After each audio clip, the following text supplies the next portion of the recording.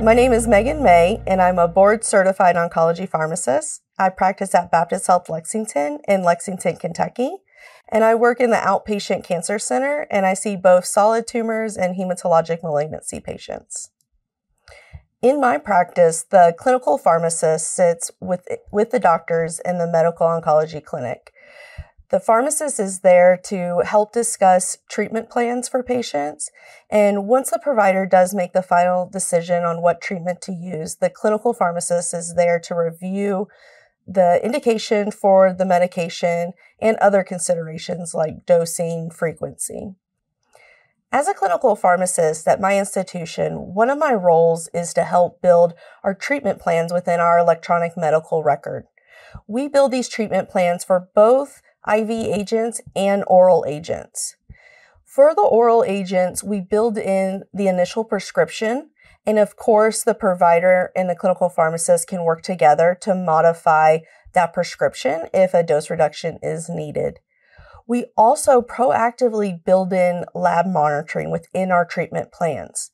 This helps the team know when we should be getting labs on patients and also specifically which labs we should be getting.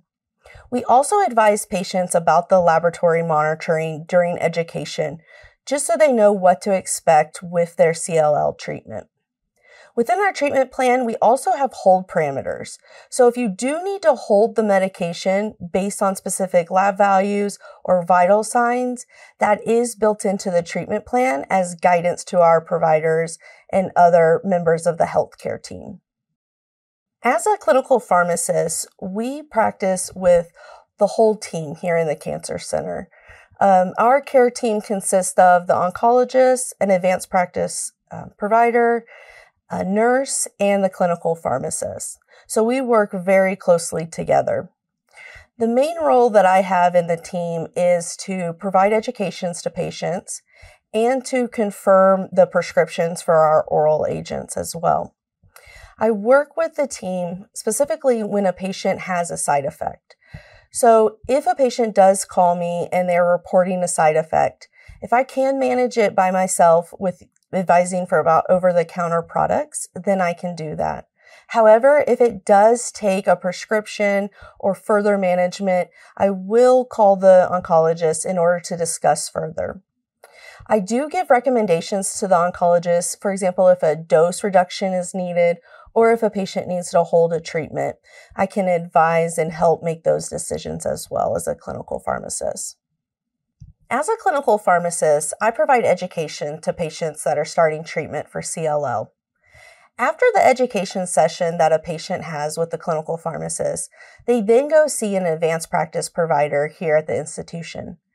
The reason for that meeting is so the APP can go over all the other supportive care staff that we have here within the cancer center. So for example, our social worker, our dietitians, and our psychosocial nurse practitioner that we have here on staff.